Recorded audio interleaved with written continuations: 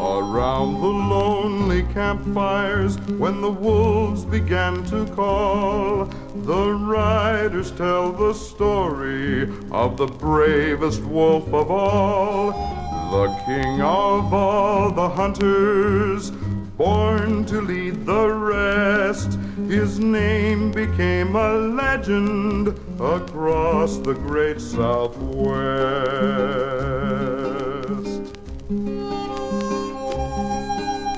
Lobo, Lobo, his name will survive, for no man could bring him in, dead or alive.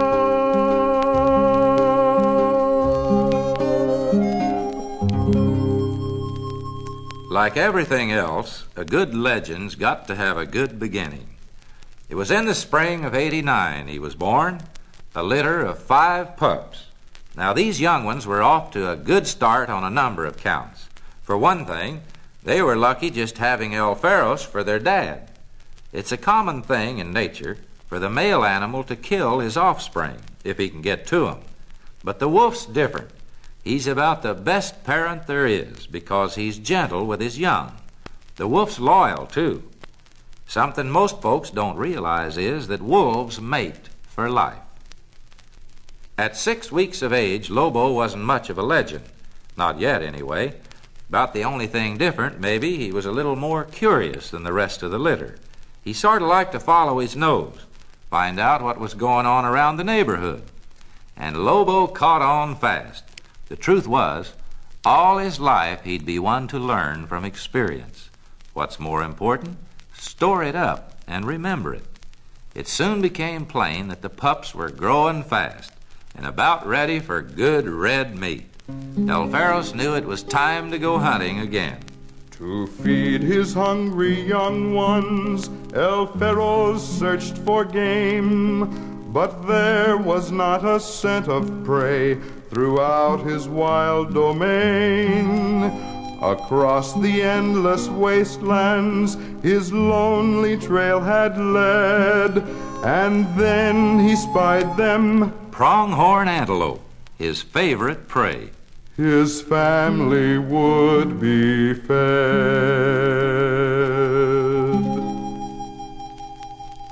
Back at the den, these little young'uns were being as patient as they could, excepting it wasn't natural for pups to be very patient when they were hungry. If they'd only known it, they really had something to complain about. A cougar was poking around in their vicinity. It could mean trouble, real bad trouble. He stalked quietly down the rocks and approached their cave. Seemed like right about now the wolves had been dealt a losing hand. Then, at the last minute, a wild card turned up. Some riders had spotted the cougar and dealt the final blow. About that time, El Ferros came home with part of his kill. Right off, he knew something was wrong. He could have figured it out by the scent alone, but he saw the riders as they rode off toward the hills. Humans had been here. They'd probably be back. It was time to pull up stakes and move on. Once on the trail, the parents moved along at a steady lope, with the pups and their short legs trying real hard to keep up. Now there was no time for the sights, no time to fool around with strangers. But being the curious one, Lobo stopped to say howdy to a tortoise who was out for a midday walk. Now, the tortoise just wasn't much on hospitality. He wanted to mind his own business. Trouble was, he was getting a lot of unwanted help. Lobo kept nudging and tailing after him. He'd never seen anything like this, a funny-looking critter in a suit of armor. Finally, figuring to sidetrack his escort, the old slowpoke veered off the trail, but Lobo went right along with him. By now, Lobo had forgotten all about his parents. It was sort of mutual. Being concerned with house hunting, they had their minds on other things too. So, at a rather young age, he was left playing lone wolf. and finding it a bit tedious. He was hot, tired, and thirsty. To make matters worse, his feet hurt, and he was lost. Just about as lost as they come. Little Lobo all alone in a big, hot valley. The family was a couple of canyons away, and El Ferros figured he'd better go looking for his son. They tried calling to him, the old pack rallying cry, hoping he'd hear it and know enough to answer. There wasn't even an echo. Nothing but silence. One thing was certain. They'd better catch up with him soon, because Lobo was courting disaster. A rattlesnake has a built-in warning system for those who know what it means. But being a greenhorn, Lobo didn't get the message. In fact, he was so curious he was almost bitten. Finally, sensing he was in danger, he began to call for help.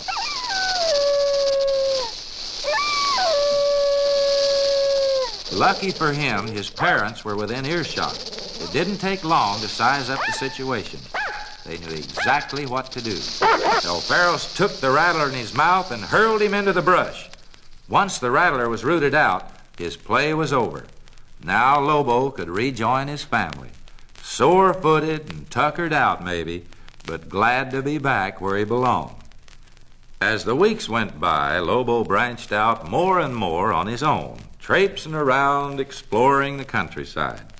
By the time he was 6 months old, Lobo was ready to run with the family pack. He was bigger now, heavier, more like his dad in every way, except one. He wasn't much help yet with the hunting. It seemed to old El Ferros, the trail herd that he saw was some new breed of buffalo moving through the draw. Again there would be plenty, the wolves would have their fill, and so he brought his family to join him in the kill. When the buffalo were wiped out, it left cattle as the wolves' only hope for survival. So El Ferros took what seemed his rightful share. But the cattlemen weren't sharing with anybody. And one day some riders spotted Lobo and his family. From the very beginning, it was open warfare.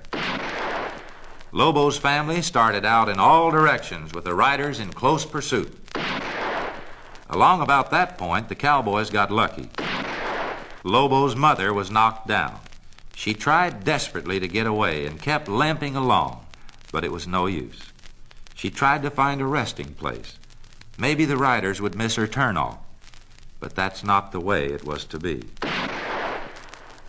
El Ferros and the pups watched from a safe distance, then went to Mother to pay their last respects.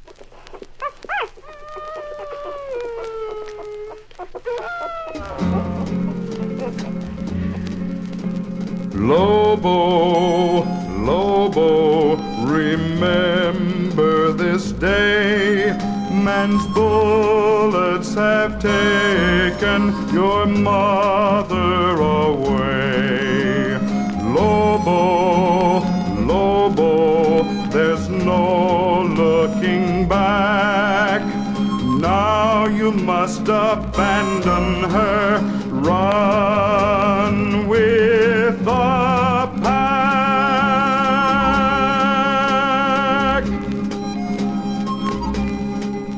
Never again would Lobo forget the smell of gunpowder. He got to know rifles by sight. The cattleman's battle seemed to be a losing one. It was a war calling for more than guns. The cattleman needed a lure. A little dogie was about the most delectable come on. There was something about young veal that was well-nigh irresistible. The next morning, El Ferros spotted the calf. Naturally, he was tempted. And why not? A free meal like this? This all seemed a little too good to be true. Might be that was what was wrong with it. Like an unexpected gunshot, the trap sent the young wolves a-scattering. They ducked out of sight quick, all except Lobo. he sensed something wasn't right. He returned to his father. There wasn't much he could do for El Ferros except lend him the comfort of his company. Still, there's a kind of nobleness in the wolf. In the unexplained way of the breed, he stayed by, prepared to keep watch to the end. Then the riders came back. He must leave. For all wild animals, there comes the moment when they must go their own road. And for Lobo, that moment was now. He looked at El Ferros for the last time, and then went on his way. The time had come for Lobo to make his way alone, and loneliness and hunger were things he'd never known.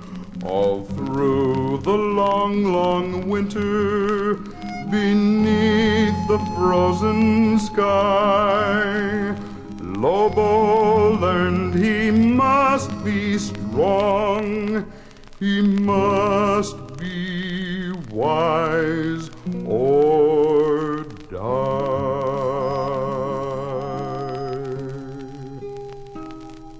By the next spring, Lobo had been a loner long enough. One fine morning, he met up with some wolves he'd never seen before. He was of a mind to join them. According to pack law, he might be accepted, and he might not. As it worked out, they were kind of hankering for a new face, too. And right off, Lobo was made welcome. In the midst of all the jubilation, he caught sight of a dark beauty on the sidelines, and he knew his searching was over. The black female seemed charmed with Lobo, too. Before long, an old-fashioned courtship was underway, and they began running and playing together in the fields. The one who really had the say, however, was the pack leader, a surly old brute who right away took a dislike to the young feller from out of the hills. And true to the code of the wolf pack, he challenged Lobo to a fight. But Lobo had the advantage. The pack leader could see he wasn't winning, and when you're not winning, you might as well do your losing the easiest way possible. And so, the Lobo legend began to get a little bigger. From that time on, Lobo ran at the head of the pack, with his mate at his heels, and a following of the biggest, strongest wolves in the vicinity. When the mating season came on, the pack split up for a while, each pair of wolves going off by itself. Some of them had dens of their own, but Lobo and his mate must find a home. One day in their scouting, they saw across a wide canyon an old Indian cliff dwelling. But how did they get there? Well, where there's a will, there's generally a way. And it turned out there was a sort of a crossing. There was one thin log that crossed this dangerous crevice. The sides of the canyon were sheer rock. One false move, and that would be the end. The wolf's a sure-footed critter with strong nerves and a steady eye, and Lobo had all the confidence of the breed. And so with his feet well placed, he crossed to the other side. Finally, after Lobo showed it could be done, his mate got up nerve enough to follow him. Fact is, in time, these wolves would come to use this bridge practically every day. It came to be part of the Lobo legend. The next few weeks were pleasant ones, and the days passed quickly. Then the time came when Lobo's mate didn't hunt with him anymore. One morning, when he got home from making his rounds, he found out why. Lobo had become a father. Sure was a handsome litter. Lobo was as proud as a new daddy could be. As leader of the wolf pack, his fame began to spread. For many 100 miles around, a price was on his head. By every law of nature, the cattle were his prey. But to the angry cattlemen, it didn't work that way. Lobo, Lobo, since man has appeared, he's put you outside the law, hunted and feared. Lobo, Lobo, since man has appeared, he's put you outside the law, hunted and feared.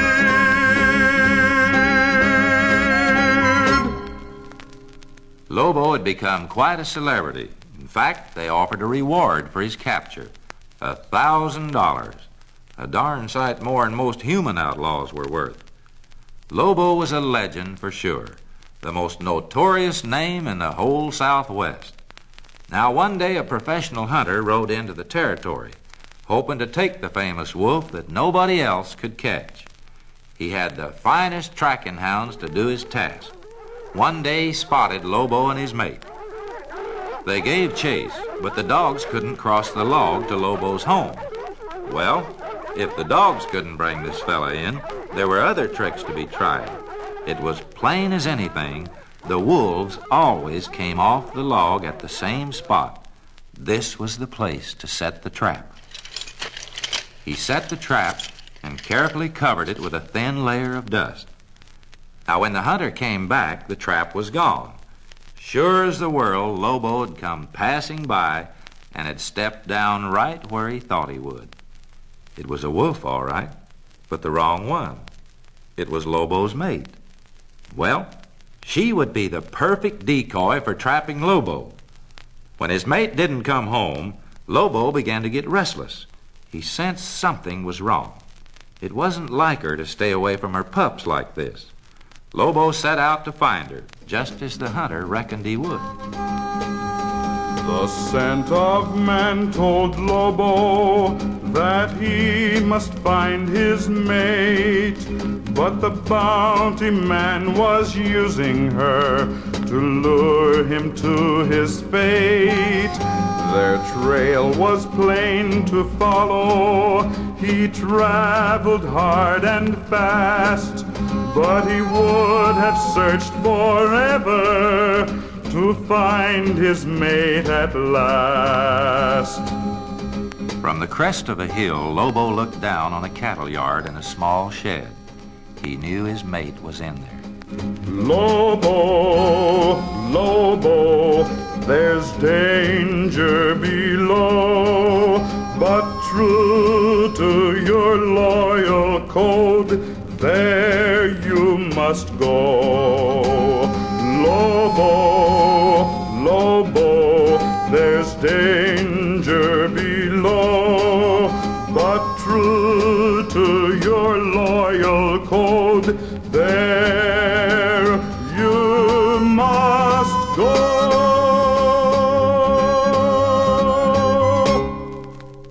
Lobo knew the chance he was taking, the odds against him.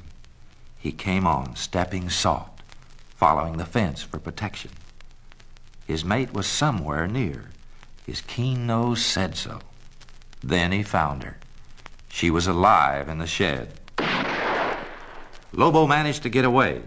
When he got to the hill crest, he called for his pack. According to the legend, a rally call he cried.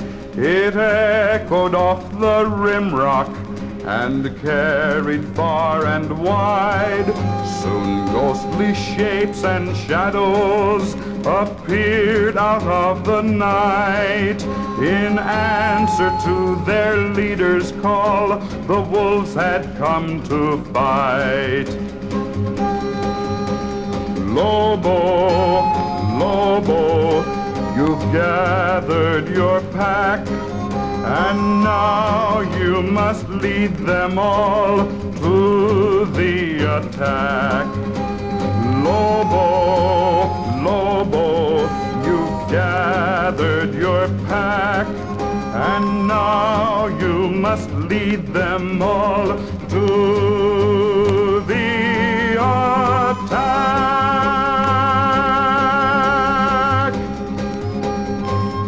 With Lobo in the lead, they descended on the cattle yard. The cattle became frightened, and soon there was a stampede. There was nothing the hunter could do. His gunshots scared the cattle all the more.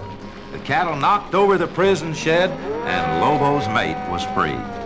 Together, they went off up the hill. Lobo, Lobo, your battle is won, but now you must travel on, now you must run. To your ancestral kingdom, man has come to stay. So, Lobo, you must lead your pack and family far away. Beyond the distant mountains, you know that there will be a place where man won't follow, a land where you'll be free. Lobo, Lobo, your name will survive, for no man could bring you in, dead or alive. Lobo, Lobo, although you are gone, your legend of bravery lives on and on.